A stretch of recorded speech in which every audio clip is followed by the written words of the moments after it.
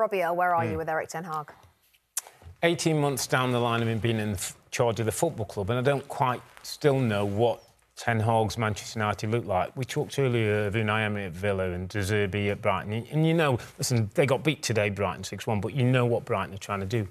Manchester United haven't always had as much possession as like, against Burnley they had less. But when they do have possession, I'm just not quite sure what's happening, why, where and when. And it looks like the players aren't sure. I think Mustoe said it's a bit off the cuff. How on earth can you have a manager of that amount of experience and success have a team that's off the cuff? It's looked like it today. I mean, we can go back to last weekend. There was differences with that. That was better defensively, rolled up the sleeves, get the victory when they needed to do that. But it's kind of back to the attacking side of it, and that's where, for me, it's falling down. Now, we ain't got enough time to talk about the issues there. When you think about Jadon Sancho and, of course, Anthony, that are not available right now. He's got left-backs injured. He's got Lisandro Martinez, his best defender, injured. So there's a little bit of mitigation going on there. But even so, we played 7 games. Manchester United, 10th in the league table after being 3rd last year.